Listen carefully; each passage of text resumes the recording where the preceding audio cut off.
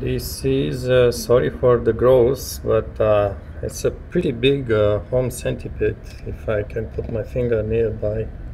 So I would say it's 2 to 3 inches big, and I'm kind of I don't like seeing these things, honestly. It's I don't know, you get that feeling kind of awkward, not shivers, but yeah, it's not.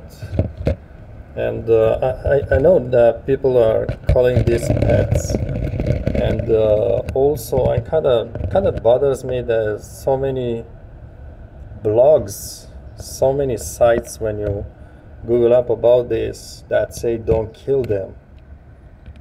They say they kill these guys eat spiders, ants, and stuff. But to me, this is just it's I don't know. It's if you let them live, they will multiply like cockroach. Maybe not like cockroach, but they will definitely multiply. And see, having something like this crawling on the floor, maybe crawling on your face when you sleep at night, because they crawl on the walls, right?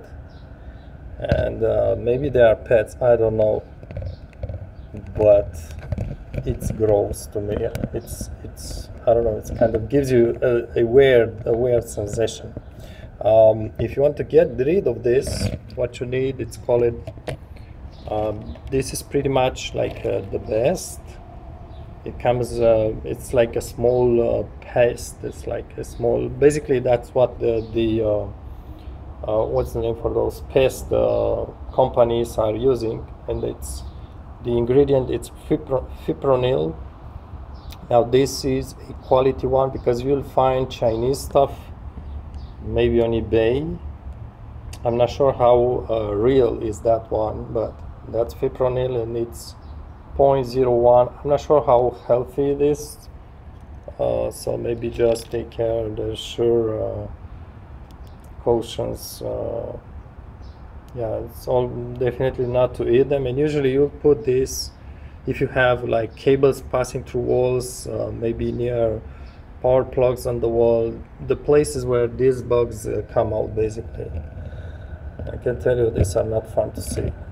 And also when they crawl on the floor, not on the wall but on the floor, some of these guys are like racing cars. They go so fast, it's scary just to see them go fast. It's like laser thing. All right, so I recommend getting rid of this. Pest or not, smart or not, intelligent or not, you don't want an infestation. Now this one is going free, but not inside my house.